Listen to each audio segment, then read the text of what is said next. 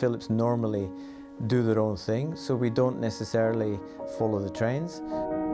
Our design team sits in Amsterdam.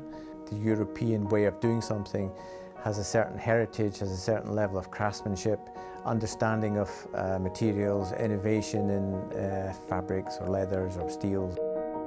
The Gergensen collection brings together Gergensen, Kvadrat, Muirhead and ourselves to work together to tell a stronger story that any individual brand could bring. And in other events we do the same with Bowers and Abbey Road.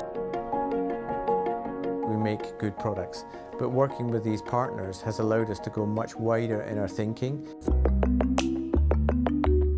We have 4 principles.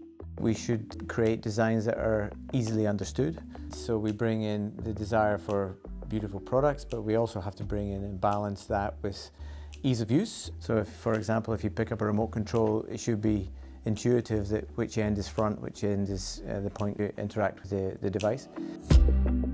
We should have no unnecessary decoration in our designs, so there should be qualitative use of materials, for example, but nothing more than is needed. We design or develop what we think is the right thing, and then we set ourselves the challenge of making it look as beautiful as we can. Now, we think doing that sometimes in itself actually informs really interesting design choices along the way. The perfect example in our case would be something like the tweeter on top. That's a material or a form in this particular case. It's not there simply as an interesting and innovative design detail. It's there because it makes the product better. So we look for innovative exploration in material use. So it could be a new material to the category or a combination. Our leather comes from the meat industry. We buy it as a byproduct. We take what's there and we then turn it into a usable high-end luxury material. If you pick up the premium remote control that we have, the leather on the backside is their leather, and it really gives a sense of qualitative application finesse of an unexpected material. It feels differently. It makes you want to hold it for longer. You don't want to put that remote control down. That piece of leather cannot be replicated anywhere else, anywhere in the world. It will be completely and utterly unique. It's like a fingerprint.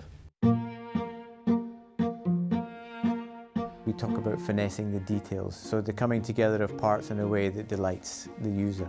Design is not about ornamentation, it's really about the form. We're known a lot for organic and very modern shapes and almost very bold expressions, but that are calming, but they're made out of hard materials. It's our job as a design team to be distinct, outstanding in a meaningful way. It's the smaller details such as the remote control, the user experience, the visible sound or not.